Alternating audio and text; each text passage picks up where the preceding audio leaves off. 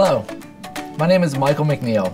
I manage the Geographic Information System, also known as GIS, at the Tammany Parish Assessor's Office, and today I'm going to demonstrate how to use the Assessor's Parcel Map. First things first, we need to show you how to access the Tammany Parish Assessor's Office Parcel Map via the Internet.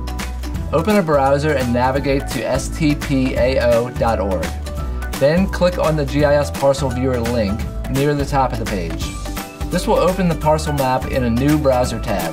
Read the disclaimer and then click I agree to begin using the map.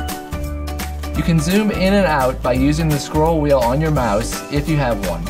Push the wheel up or forward to zoom in. Roll it down or backward to zoom out. Alternatively, you could use the zoom tools on the right-hand side of the screen. Look for the magnifying glasses with the plus and minus symbols for the zoom tools. When you have one of these zoom tools selected, click and drag a box on the map to use the zoom tool.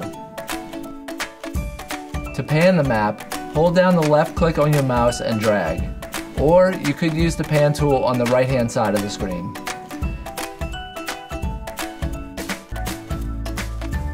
If you want to zoom back to the map's original extent, click on the Zoom to Full Extent tool on the right-hand side of the screen, or just refresh the web page.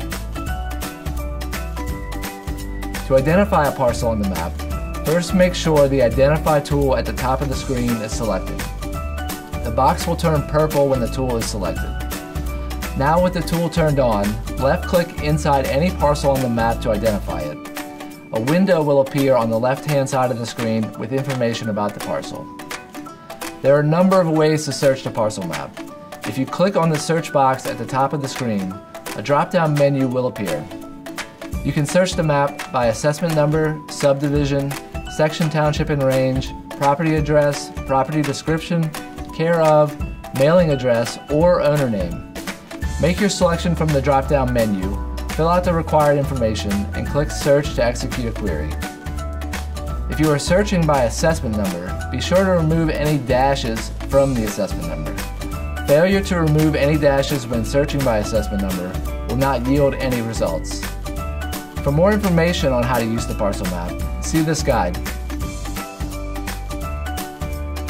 Thank you, and we'll see you online.